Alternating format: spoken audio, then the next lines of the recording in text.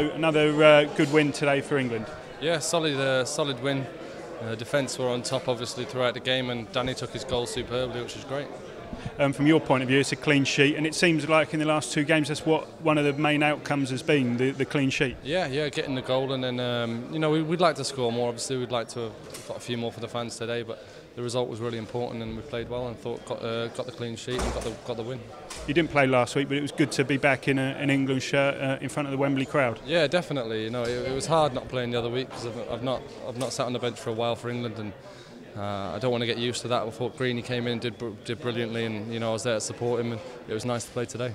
And you've got a new young keeper coming in Jack Butler, and you know a lot about him. How's he settling in? Yeah, he's settled in well. He's a confident guy, Jack. I've known him since he was 16, 17 at Birmingham. Always kept in touch. Always thought a lot of him, and hopefully he's going to enjoy this experience, and it'll help him in the future.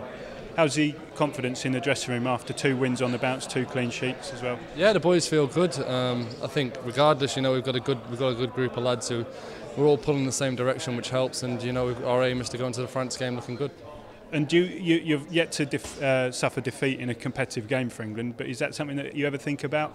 No, obviously I don't want it to ever happen, but as the longer that run goes on, the better for me. And going into the tournament, what's the feeling like in the dressing room about how we can actually achieve and what we can achieve in Poland? Everyone's excited, everyone's looking forward to the France game. That's going to be a real test, real opener to the tournament for us. And it was a long way off, but now it's the next game, so all our focus is on that, and hopefully we can go and get a good result. You meet up Wednesday to fly out. What have you got planned for the next couple of days? A bit of rest and relaxation? Yeah, rest, see a few people as best I can, and then get ourselves back in football mode. Good luck, Joe. We're all behind you, mate. Nice one, Jay.